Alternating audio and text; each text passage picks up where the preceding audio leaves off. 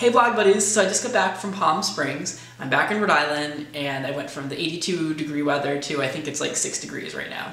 And I tried to find something to appreciate about every moment and recognize that things are perfect exactly as they are. But I need to tell you that I'm so fucking over winter. I really am. As much as I enjoy snuggling weather and cold and all that, I'm ready for it to be warm and for this snow to melt. There's so much snow here, it's gonna be July before it's gone. And as it turns out, I was walking out of my house to let the dog out, and I slipped and fell on the ice and landed on my finger.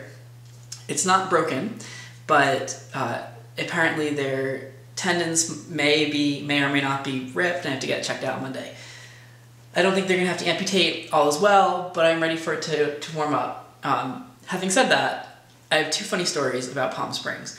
The first was that on my blog I decided to publish the name of the hotel that I was staying at while I was staying there. The hotel is called Indulge, and I thought maybe you know, it's not that serious, no one's gonna show up at the hotel or whatever. Turns out people did.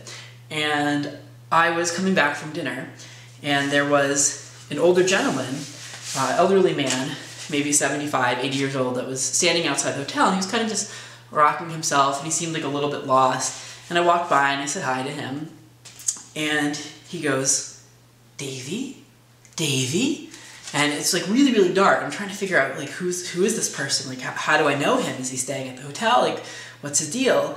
And he goes, "Oh my gosh, I've been watching your videos for like years and years now. It's so great to meet you. I was just 3 streets over. When I saw that you were staying at this hotel, I came over here, and oh my gosh, this is so exciting."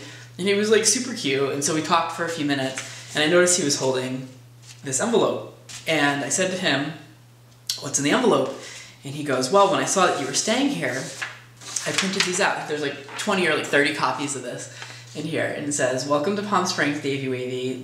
Your fans love you.'" And there's a picture of me.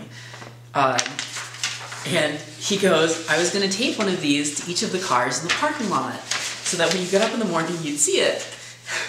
Which, like, if he wasn't 75 years old, would actually be kind of scary. But because he was older, it was like, it was cute. It was cute. And so I was like, well, that's really sweet of you, but you can just give the folder to me, thanks. And so I took it and brought it home to show you guys. And then the other thing was, and that's another elderly story. There's a lot of older people in Palm Springs for a variety of reasons, but one of the guys staying at the hotel was 88 years old, 88-year-old gay guy.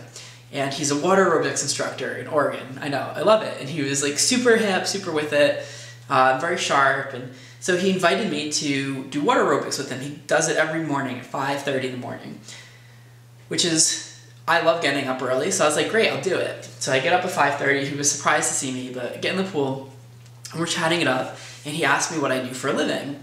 And I can't explain to myself what I do for a living, let alone to someone that's like 88 years old and probably has very limited computer skills.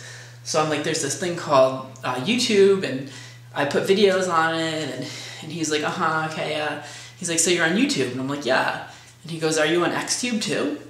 And I was like, how do you know what Xtube is? Like, you're 88 years old. I kind of I love it. I love that he knows what Xtube is at 88. It was really cute. So I'm not an Xtube, but for the Black Spark I would be. I'm just putting that out there. So that was pretty much it. I'm back in Rhode Island. I'm settled. I'm here for like 2 weeks, a little bit less than 2 weeks, and then going to Toronto for a month.